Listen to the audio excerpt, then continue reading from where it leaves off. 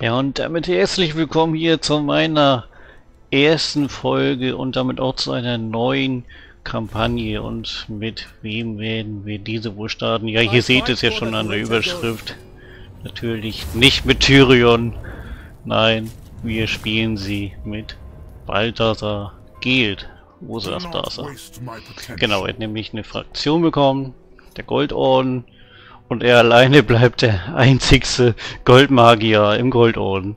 Ja, weil Creative Assembly keine weiteren Goldmagier hinzugefügt hat. Falls ihr gute Mods kennt, die ein Goldmagier hinzufügen, so postet sie bitte in die Kommentare. Es gibt eine Mod schon, die einen Goldmagier hinzufügt mit anderen Lords, aber der sieht echt scheiße aus. Ich glaube, der ist von Mixus oder so hieß der. Keine Ahnung, aber ja, der sah echt nicht gut aus. Was bekommen wir für Fraktionseffekte? Plus 10 Rüstung für alle Einheiten. Wir dürfen mehr Kampfzauberer anwerben. Und Unterhalt für Kampfzauberer ist auch weniger. Dann Balthasar Gelts persönliche Effekte. Er hat natürlich weniger Kosten auf die Lehre des Metalls. Dann plus 10% für Artillerieeinheiten. Und plus 2 Kampferfahrung für Kampfzauberer. Und ich würde sagen, das ganz neue politische System, das zeige ich euch gleich ein bisschen. Wir gehen einfach mal in die Kampagne rein. Der mächtige Goldzauberer Balthasar Gelt wurde vom neu gekrönten Imperator Karl Franz an die südliche Grenze geschickt. Obwohl er erst vor kurzem in der Nähe von Altdorf gegen Grünhäute kämpfte, ist eine weitere Bedrohung von Grünhäuten in den Süden vorgedrungen und befindet sich nun in den alten Ruinen der Provinz Solland. Der Goldorden wird weiterhin seine Überlegenheit gegenüber seinen Standesgenossen unter Beweis stellen, während Franz seine Position am Hof stärkt. Plant Gelt, das Imperium durch Macht und Magie zu stabilisieren. Ja, das planen wir natürlich auch. Und dies ist unsere erste Online-Kampagne mit Mods. Ich habe hier ein paar Allround-Mods ausgewählt. Der Link dazu zur Kollektion finde ich unten. Ich kann euch gerne mal ein paar erklären. Ich sehe sie hier auf meinem zweiten Monitor. Da haben wir als erstes den Corruption Matters.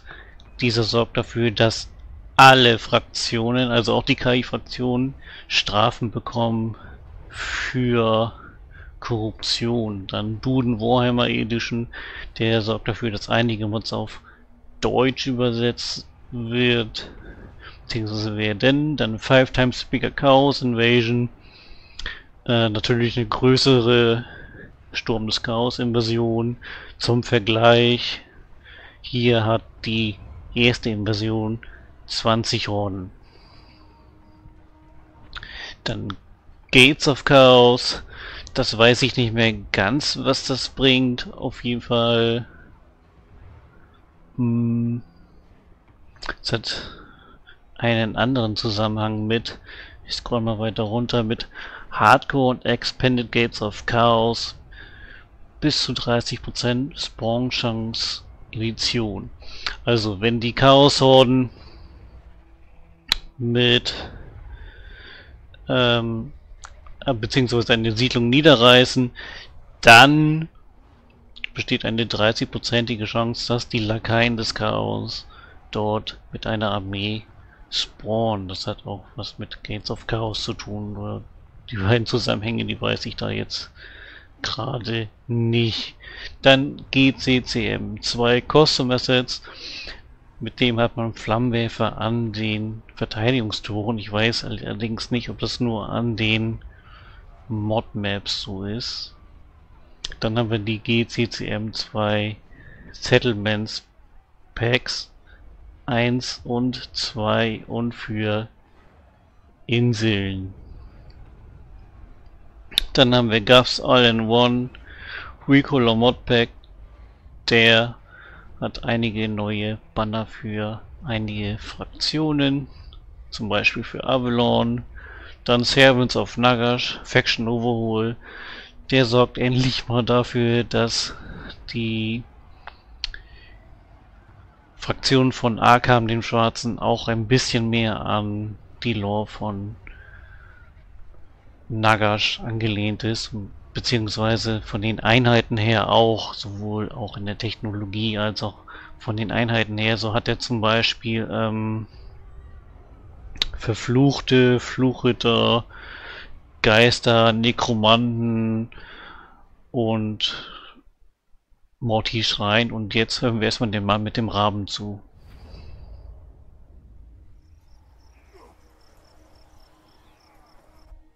Seid gegrüßt, Kommandant Balthasar. Der Imperator ruft euch dazu auf, die südlichsten Grenzen des Imperiums zu verteidigen, da sie sich in großer Gefahr befinden. Eure Stärke wird benötigt. Die Grünhautplage hat dort bereits Fuß gefasst und die ehemalige Handelsstadt Steingart überrannt. Sie drohen sich nordwärts auszubreiten.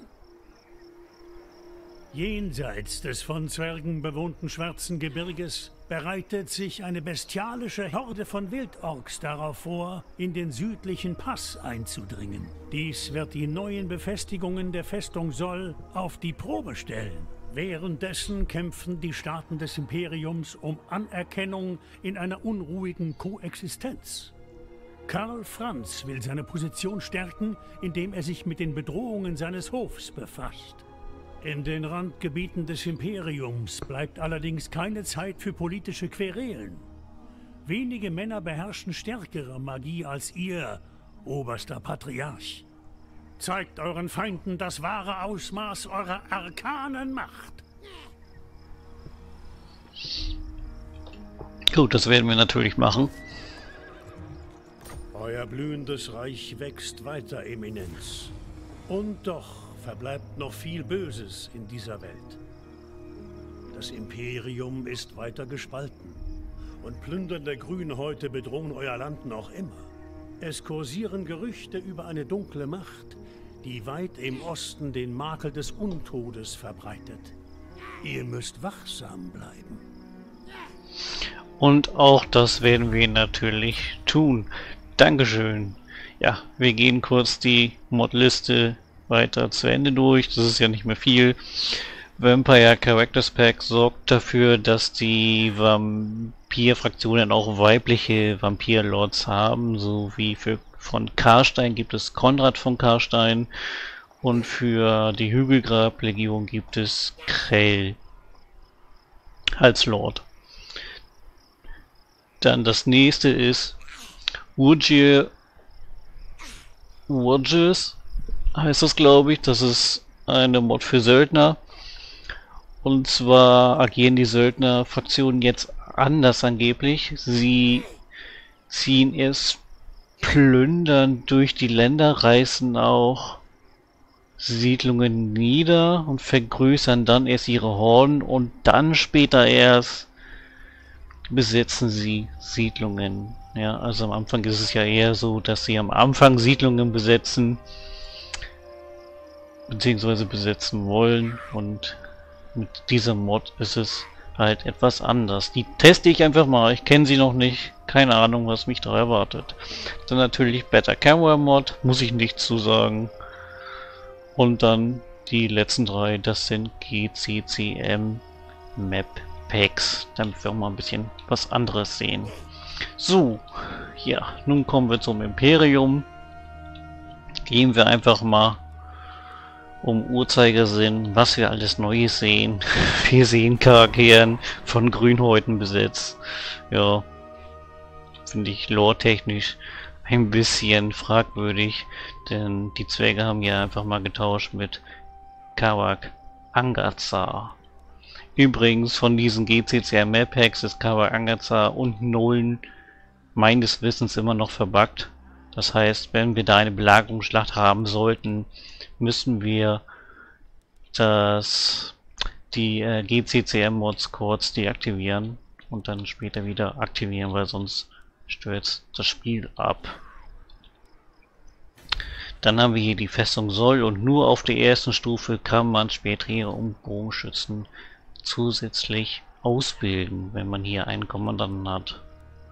ansonsten sind die Festungen so gut. Ich hatte schon eine Festungsschlacht mal. Die kann man auch sehr gut verteidigen. Ich kann euch sagen, diese Grünhäute hier werden es nicht schaffen, Festung Soll einzunehmen. Wenn doch, dann habe ich irgendwas falsch gemacht. Ja, wir sehen hier Solland. Und zu Solland gehört Pfeildorf und Steingart. Und Pfeildorf hat jetzt natürlich viel mehr Bauslots, da es ja eine Provinzhauptstadt ist. Und Steingart gehört zusätzlich dazu. Hier ist übrigens auch noch die Siedlung, die auch immer, glaube ich, den Zwergen gehört hat. Da bin ich mir jetzt nicht ganz sicher, aber die gehört auch zu Schwarzgift. Dann sehen wir hier Neues. Dotternbach gehört mit zu Wissenland. Dann sehen wir hier Übersreik neu. Gehört jetzt mit zu Reikland. Und dort kann man auch das neue Spezialgebäude bauen für, beziehungsweise nicht ganz für die Helden von Warhammer Vermintide, aber das Gebäude ist dasselbe Gasthaus wie aus Warhammer Vermintide. Aber es erlaubt nicht, die gleichen Helden auszubilden, sondern eher nur normale angrenzende Helden. Zum Beispiel ein Hexenjäger und was war es noch, ein Captain-Hauptmann und so weiter. Aber ich denke mal, da hätte man noch einiges mit einer Mod ändern können. Helmgard ist jetzt eine Festungsprovinz, genau wie Festung Bergwurst. Die gehört jetzt zu Marienburg. Marienburg hat jetzt übrigens 3 Siedlungen, nämlich Arnau ist noch hinzugekommen. Hirschburg ist übrigens für Mittelland hinzugekommen. Und hier sehen wir im Dragenwald die neuen Grünhäute. Die zweite Siedlung sehen wir nicht. Wir sehen aber den Namen Strandräuber Cup. Ich vermute, dass sie hier irgendwo sind, aber ich weiß es noch nicht hundertprozentig genau. Auf jeden Fall ist hier irgendwo sind die neuen Laurelorn Waldelfen. Hier irgendwo war das. Die haben übrigens ein rotes Klima für uns. Und haben auch viel mehr Bauslots, genau wie alle Waldelfen. So üblich. Gut, bei Talabheim weiß ich nicht, was Neues, aber Talabheim hat inzwischen auch 4 Siedlungen, genau wie die Osmark. Das ist aber nicht ganz neu. Und war das hier schon immer so, dass Tempelhof 4 Siedlungen am Anfang hatte? Das weiß ich gerade gar nicht. Da bin ich gerade überfragt. Hier sehen wir gerade nicht das Mutland, das haben wir aber eben kurz im Intro gesehen. Das gehört mit zu Sterland. Warum hat Sterland eine Chaos-Korruption von 5? Okay. So, keine Ahnung, weiß ich nicht. Dann sehen wir hier natürlich das neue Lebenstreue-System. Wenn es bei 0 ist, kann sich ein Kurfürstentum abspalten von Imperium. Das ist übrigens auch bei mir schon mal passiert.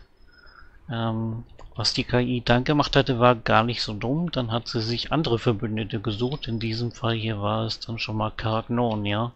Also da muss man dann auch aufpassen. Und wenn die Lehnstreue bei Kurfürstentümern auf 10 ist, dann kann man sie konföderieren. Allerdings bekommt man für Konföderation Strafen, wie man hier auch sieht, bei verlorenes Konföderation mit einbezogen. Und die Autorität ist hier auch ebenfalls ein neues, sehr wichtiges System. Was auch wichtig ist, ist das Prestige. Das brauchen wir immer mal wieder für einige Events oder für die kurfürstlichen Machenschaften. Dies kennt ihr schon von den Hochelfen. Allerdings funktioniert das hier nur innerhalb des Imperiums. Und man sollte es nicht zu sehr verschwenden, denn dieses Prestige, das braucht man immer mal wieder auch für andere Events. Dann sehen wir hier das neue Elect-Account-System.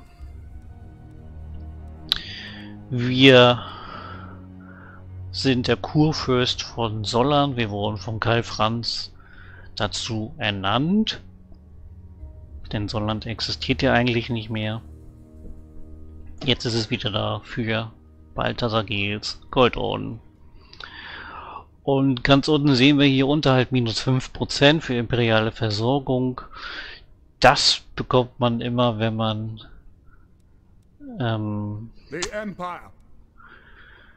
eine neue Landeshauptstadt besitzt und dort einen neuen Kurfürsten für uns einsetzt.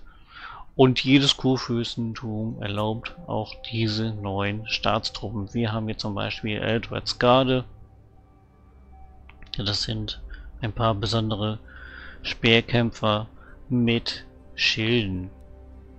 Und für fast jedes Kurfürstentum gibt es natürlich auch eine Runenklinge. Hier seht ihr, was der Grolltilger zum Beispiel kann. Der macht zum Beispiel plus 6 Nahkampfangriff, plus 10 Waffenstärke und sorgt für weniger Führerschaft beim Feind in der Nähe. Die hat Balthasar Gelt übrigens schon ausgewählt, die Klinge. Also die hat er auch schon. Ja. Bei Reiklern gibt es natürlich die Karuburger Bihankämpfer, obwohl Karuburg eigentlich zu Mittelland gehört. Aber Karuburg hat meines Wissens von der Lore her doch einige Sonderrechte für Reikland oder für Karl Franz. Ich bin mir da aber gerade auch nicht so ganz sicher. Für Marienburg gibt es keine Runenklinge, dort gibt es den Schlüssel zum Staatsrat. Und der macht mehr Einkommen, beziehungsweise mehr Geld und öffentliche Ordnung. Und dort bekommt man dann auch die neuen Grenzreiter mit Granatwerfer, die ein bisschen besser sind als die normalen Grenzreiter mit Granatenwerfern. Und Marienburg gehört übrigens nicht zum Imperium und hat daher auch keine Lehnstreue. Dasselbe ist der Fall für das östliche Silvania. Für das östliche Silvania gibt es übrigens die Ritter des Moor, die ja nicht so gut aussahen, aber immerhin. Und es gibt Stahlbergs Brief. Dem bedauerlichen Hexjäger Gunther Stahlberg gelang es, seine letzte Begegnung aufzuschreiben, bevor Manfred von Karsteins eisige Klauen ihm einen schrecklichen Tod bescherten. Und damit bekommt man dann mehr Führerschaft gegen alle untoten Fraktionen, mehr Unverdorbenheit und doppelte Erfahrung beim Kampf gegen Untote und immun gegen Psychologie.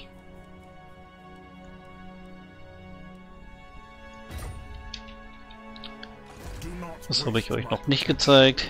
Hier sehen wir die neuen Staatstruppen der Kurfürstenländer. Ich kann Eldred's Garde jetzt erst in 10 Runden wieder rekrutieren. Ob es danach wieder in 10 ist, das weiß ich gar nicht. Das habe ich nicht so richtig beobachten können. Dann haben wir natürlich auch die Regiments of Wayne und hier sind auch die neuen hinzugekommen, die Todesknechte. Das sind ja die Bogenschützen, dann die weißen Wölfe, das sind ja Jäger, hier in diesem Fall spezielle, und wir haben natürlich die neuen Kriegswagen auch hinzubekommen bei den Regiments of Wayne. Das sind die Kriegswagen mit den Salvenkanonen. Gut. Dann zeige ich euch jetzt noch die Zielvorgaben. Wir sollen natürlich das ganze Imperium besetzen oder mit ihm verbündet sein. Dann brauchen wir östlich und westliches Silvania, dann 7 der folgenden Siedlungen aus diesen hier. Das ist bei anderen Fraktionen höher, beim Goldorden ist es etwas niedriger. Dafür hat der Goldorden hier das mit Silvania mit drin und wir sollen Grünhäute, Tiermenschen und Halbmonde zerstören. Außerdem muss Archaon verwundet werden. Jetzt schauen wir mal, was wir diplomatisch reißen können. Schauen wir mal, ob wir mit Island handeln können. Nein, können wir nicht.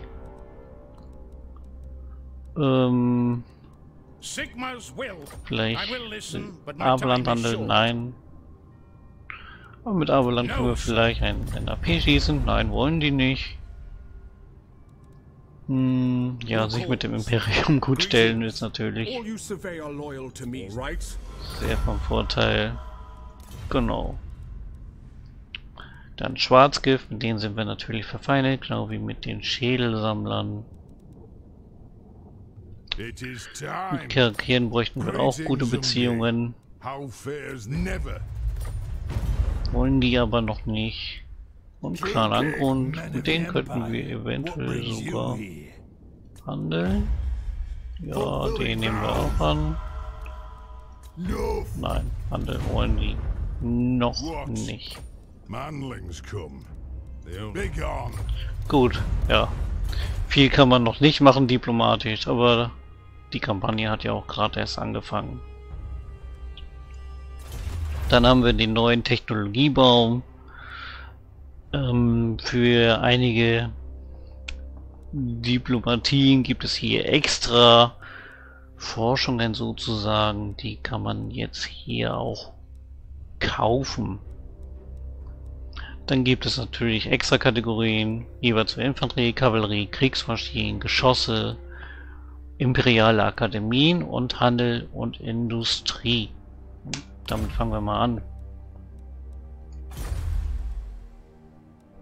So, ich denke, jetzt sind wir durch. Wir können in der Festung Soll am Anfang einen Erlass aufstellen. Wobei hier nur irgendwie der erste nützlich ist, wenn man dort einen Kommandant hat, und ansonsten empfiehlt sich eigentlich nur der zweite wegen Wachstum. Denn Steuern fällt hier weg.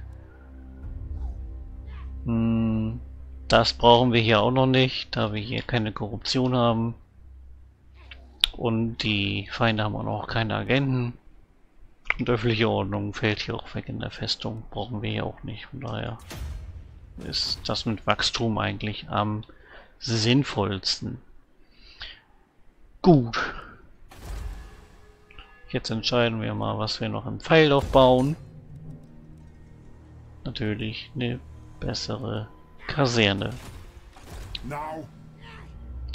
Jetzt geht es gegen die Grünhäute vorzugehen und ich glaube, das konnten wir automatisch berechnen lassen. Jo. Das lassen wir nochmal automatisch berechnen. Da ist er natürlich gleich geflohen.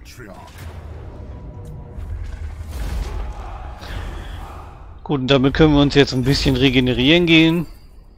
Und dann ab nach Steingart, damit wir Solland so schnell wie möglich vereinen können. Let us begin. Follow me.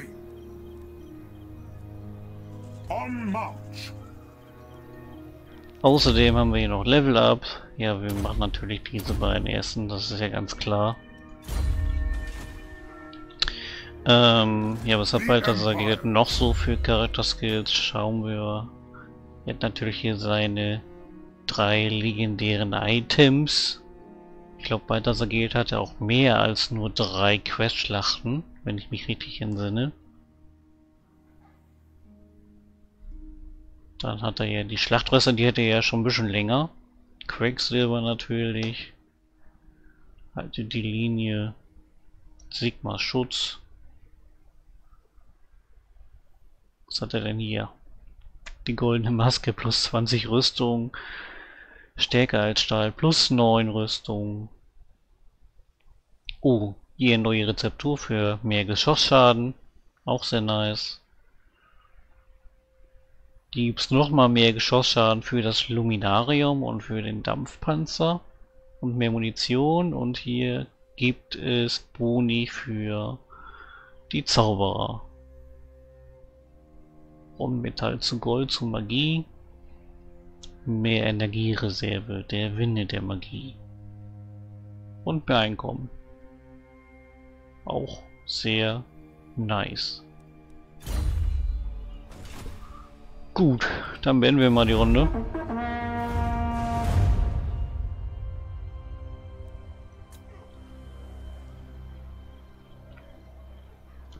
Das war jetzt doch sehr viel neuer Stuff zum Erklären.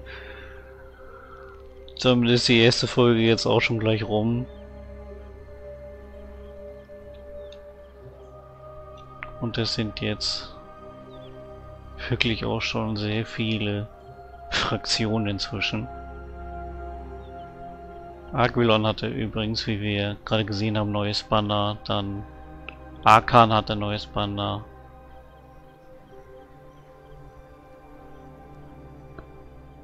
Durch meine Mods. Und Aberland hilft mir gegen Schwarzgift. Das ist sehr nice. Und Garakian hilft mir auch gegen Schwarzgift. So kann sein, dass die Wildorks mich jetzt angreifen. Ja, das machen die irgendwie immer. Und wenn ihr dann die neue Festungsschlacht mal sehen wollt, dann bleibt einfach dran. Ich verabschiede mich damit zu dieser ersten Folge und dann sehen wir uns wieder im nächsten Video.